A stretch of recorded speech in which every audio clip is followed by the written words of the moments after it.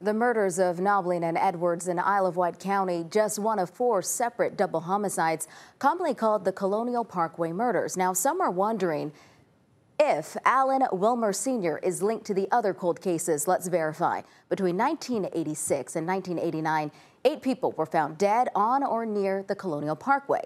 In each incident, a young couple was killed, and the victims were either found dead inside a car or the car was abandoned, just like in the murders of Noblin and Edwards. But despite the similarities, Virginia State Police are not tying Wilmer Sr. to the other cold cases at this time.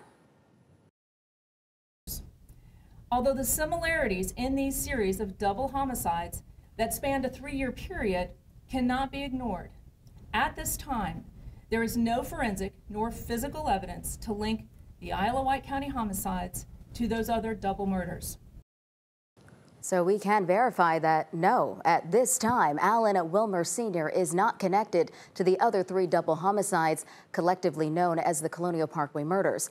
Now, I spoke with the families of the other murder victims who told me they're hoping people come forward with information that could help solve these cases.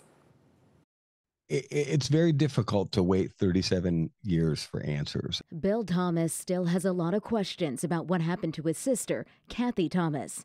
Kathy is one victim in a series of killings known as the Colonial Parkway murders, and police say Alan Wilmer is responsible for at least one of the double homicides. But as the brother of a murder victim, I can't help but take some real joy in seeing families get answers. While police have not directly connected Wilmer to Kathy's death, her brother is hoping more information will be brought to light to help solve the other cold cases, now that police identified a suspect in at least one of the Colonial Parkway murders.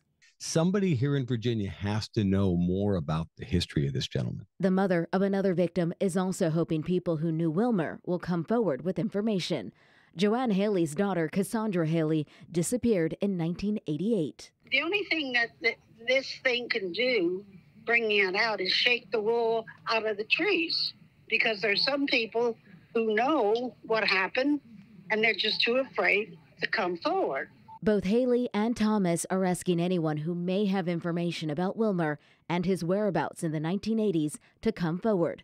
Need people to think long and hard about, have they ever crossed paths with this man?